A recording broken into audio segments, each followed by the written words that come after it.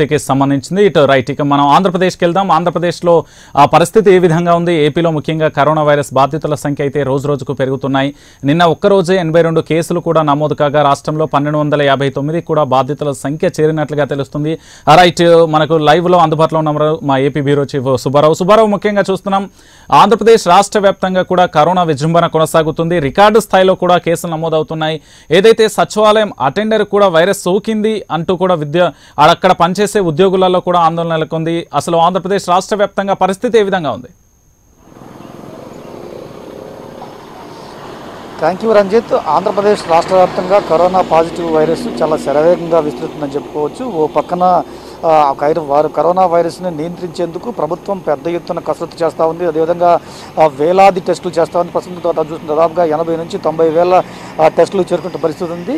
ఏ ఒక్క లక్షణం ఉన్నా కానీ ప్రభుత్వం ఏమాత్రం కూడా వదిలిపెట్టకుండానే పెద్ద ఎత్తున టెస్టులు చేస్తుంది. ఈ టెస్టుల సంఖ్య భారతదేశంలోనే హైయెస్ట్గా ఆంధ్రప్రదేశ్లోనే మొట్టమొదటి స్థానంలో ఉన్నటువంటి పరిస్థితి ఉంది. ఎందుకంటే సగటును చూసుకుంటే కనుక అన్ని రాష్ట్రాల్లో కూడా చాలా తక్కువ చేసిన పరిస్థితి ఉంది. కానీ ఆంధ్రప్రదేశ్లో పెద్ద ఎత్తున టెస్టులు జరుగుతున్నాయి. దీంతో కరోనా పాజిటివ్ వైరస్ సంఖ్య కూడా కొంత పెరుగుతూ ఉంది. మనం చూసుకుంటే కనుక గత వారం రోజులుగా ఆంధ్రప్రదేశ్లో కరోనా పాజిటివ్ వైరస్ సంఖ్య ఏదైతే ఉందో అది దాదాపుగా 60 నుంచి 70 మధ్య సగటున సాగుతూ వచ్చిన పరిస్థితి ఉంది. నిన్న ఒక్కరోజునే రాష్ట్ర వ్యాప్తంగా దాదాపుగా 82 కేసులు నమోదు కావడంతో నిన్నటి వరకు కరోనా వైరస్ విస్తరణ సమయంలో ఏదైతే ఉందో అది మొత్తం హైయెస్ట్ రికార్డుగా కూడా నిన్న నమోదైన పరిస్థితి ఉంది. ప్రతిరోజు కూడా డే టు డే కూడా ప్రతిరోజు కూడా రికార్డు స్థాయిలోనే కేసులు నమోదవుతున్న పరిస్థితి ఉంది. ఎందుకంటే మొట్టమొదటిగా 80 వచ్చిన తర్వాత ఇదే హైయెస్ట్ అనుకున్నారు. ఆ తర్వాత 81, ఆ తర్వాత 82 ఇట్లా వస్తున్న పరిస్థితి ఉంది. ముఖ్యంగా చూసుకుంటే కనుక భారతదేశంలో కరోనా హాట్స్పాట్ జిల్లాలుగా కేంద్ర ప్రభుత్వం 15 జిల్లాలను ప్రకటించింది. ఆ 15 జిల్లాల్లో ఆంధ్రప్రదేశ్లో కర్నూలు జిల్లా ఉంది. ఎందుకంటే కర్నూలు జిల్లాలో రాష్ట్రంలో ఉన్నటువంటి కేసుల వాటా ఏదైతే ఉందో ఆ కేసుల వాటాలో పూర్తి స్థాయిలో దాదాపుగా 25% కేసులు ఒక్క కర్నూలు జిల్లా ఉన్న పరిస్థితి ఉంది. జాతీయ స్థాయిలో చూసుకుంటే కనుక కర్నూలు జిల్లా వాటా 1.28%గా ఉంది. అంటే భారతదేశ వ్యాప్తంగా హాట్స్పాట్లుగా కేంద్ర ప్రభుత్వం 15 జిల్లాలను గుర్తిస్తే ఆ 15 జిల్లాల్లో ఒకటి ఆంధ్రప్రదేశ్లో ఉండటం అనేది కొంచెము బాధాకరమైనటువంటి విషయము. కర్నూలు జిల్లా పరిస్థితి చూసుకుంటే కనుక కర్నూలు జిల్లాలో దాదాపుగా ఇప్పటి వరకు కూడా 332 కేసులు నమోదు అవడం కాకుండా నిన్న ఒక్కరోజు దాదాపుగా 40 కేసులు నమోదైనాయి. అంటే కర్నూలు జిల్లాలో సగటున ప్రతిరోజు కూడా 30 కేసులు నమోదైనటువంటి మనకి విశ్లేషణ వస్తున్న పరిస్థితి ఉంది. కర్నూలు జిల్లాలో వైరస్ని అరికట్టేందుకు ప్రభుత్వం ప్రత్యేక యంత్రాంగాన్ని రంగంలో దింపింది. అదేవిధంగా ప్రత్యేక అధికారులు రంగంలో దింపిన పరిస్థితి ఉంది. మరోపక్క కరోనా వైరస్ ఎవరికైతే సోకుతుందో వారికి మేలైనటువంటి వైద్యం అందించే ప్రయత్నం కూడా ఆంధ్రప్రదేశ్ ప్రభుత్వం చేస్తూ ఉంది. ఇప్పటికే కర్నూలు జిల్లాలో దాదాపుగా చూసుకుంటే కనుక 332 మంది ఉంటే కాక 280 మంది మాత్రమే కరోనా ఉన్నటువంటి వాళ్ళు హాస్పిటల్లో ఉన్నారు. మిగిలినటువంటి 43 మంది కరోనా వైరస్ నుంచి కోలుకొని తిరిగి ఇంటికి వెళ్ళారు.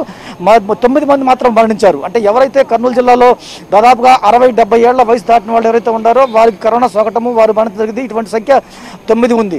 రాష్ట్ర వ్యాప్తంగా చూసుకుంటే కనుక గత 4 రోజులుగా రాష్ట్రంలో కరోనా మరణాలు అయితే మాత్రం ఏమాత్రం కూడా లేవు. 4 రోజుల క్రితం 31 మంది మరణించారు. అదే ప్రస్తుతము ఉన్నటువంటి సంఖ్యగా ఉంది. అయితే కరోనా పాజిటివ్ కేసులు మాత్రం పెరుగుతూ ఉన్నాయి. దీనికి కారణం చూసుకుంటే కనుక రంజిత్ రాష్ట్రంలో ఎక్కడైతే మైనారిటీలు లేదా ఎక్కడైతే మాస్ ప్రాంతం ఉందో కార్మికులు కర్షకులు ఉన్నారో ఆ ప్రాంతాల్లో ఈ వ్యాధి ఎక్కువగా సోకుతుంది. ఎందుకంటే అవగాహన లేకపోవటము, ప్రభుత్వాన్ని చెప్పేటువంటి వాటిని అవగాహన చేసుకోలేకపోవటము, సకాలంలో స్పందించలేకపోవటం జరుగుతుంది. దీంతో జరుగుతోంది.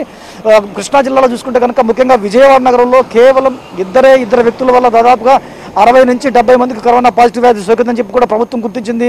ఈ మేరకు కృష్ణలంక, కుద్దూస్ నగర్, అదేవిధంగా కార్మిక నగర్ ఏ ప్రాంతాలు ఉన్నాయి ఆ ప్రాంతాల మొత్తాన్ని కూడా పూర్తి స్థాయిలో కూడా లాక్ చేసేస్తున్నారు. ఎందుకంటే ఆ ప్రాంతంలోకి ఎవరిని పోనివ్వట్లేదు, ఆ ప్రాంతంలో ఉన్న వాళ్ళని ఎవరిని బయట అంటలేదు. అదేవిధంగా గుంటూరు తీసుకుంటే కనుక గుంటూరు నగరం పరిస్థితి కూడా అదేవిధంగా ఉంది. ముఖ్యంగా గుంటూరు నగరంతో పాటుగా ఏదైతే నర్సరాపేట పట్టణం ఉందో నర్సరాపేట పట్టణంలో గుంటూరులో ఉన్నటువంటి కేసుల సంఖ్య ఏదైతే ఉందో దాదాపుగా 254 కేసులు ఉంటే నర్సరాపేట పట్టణంలో దాదాపుగా 70 కేసులు నమోదు పరిస్థితుంది. నర్సరాపేట పట్టణంలో ఒక విశేషం ఏంటంటే దాదాపుగా డాక్టర్లకు కూడా చాలా మందికి రావటము, డాక్టర్లు కూడా ఇబ్బంది పడే పరిస్థితి. అంటే కరోనా వైరస్ వ్యాధిని ఉధృతిని సోకకుండా అడ్డుకోవాలంటే లాక్డౌన్ ఏదైతే ఉందో ఆ లాక్డౌన్ పూర్తిగా పాటించాలి, ప్రజలు పాటించాలి, లేకుంటే కనుక ఇబ్బంది వస్తుంది. ముఖ్యంగా ఈ రోజు పరిణామం ఏంటంటే రాష్ట్రంలో కీలకమైనటువంటి విజయవాడ, గుంటూరు నగరాల మధ్య తాడేపల్లి వద్ద 2 జిల్లాల మధ్య రాకపోకలని సరిహద్దులు కూడా ప్రభుత్వ యంత్రాంగం మూసివేస్తా ఉంది. ఎందుకంటే ఇటు పక్క విజయవాడ నగరంలో భారీ ఎత్తున కేసులు నమోదవుతున్న నేపథ్యంలో మరో పక్క ఇటు గుంటూరు నుంచి వస్తే కనుక కొంత ఇబ్బంది అవుతుంది. Right, thank you Subbarao. మొత్తంగా చూసాము ఇరు రాష్ట్రాలకు సంబంధించి కూడా కరోనా పాజిటివ్ కేసుల సంఖ్య గురించి కూడా పూర్తిగా ఆ విధంగా ఉంది. ఇక మరో అంశానికి వెళ్దాం.